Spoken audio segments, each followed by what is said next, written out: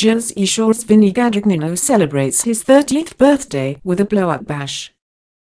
Forget the GTL. It's time to party. Vinny Guadagnino exclusively takes us inside his epic 30th birthday bash. My 20s were obviously wild for me, so it is sad to see that chapter closed, he tells us. But I'm in a great place mentally and physically, so I'm ready to see what the world has in store for my dirty 30s. It's party time.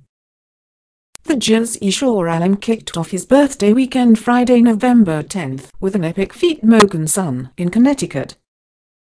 The club was packed, the liquor was flowing, and my cake was sick. Guadagnino tells us. 30 and thriving. Behind the DJ booth, he said goodbye to his 20s and toasted a new and surely awesome decade.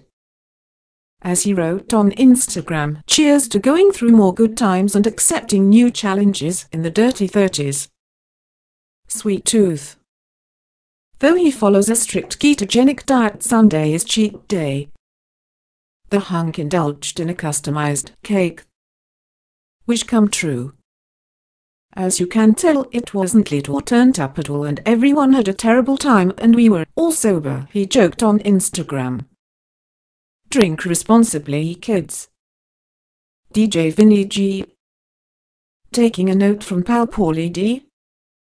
The Staten Island, New York native hopped behind the DJ booth to amp up the already packed crowd of partygoers. Takes the cake. The sweet treat crafted by Mogan Sun was topped with his favorite things, including whiskey, a New York Miss hat, a dog, and a cannoli. Fist pumping into 30. My 20s were a wild ride where I learned a lot about myself, he wrote. Some of you even got to watch some of those ups and downs over the years.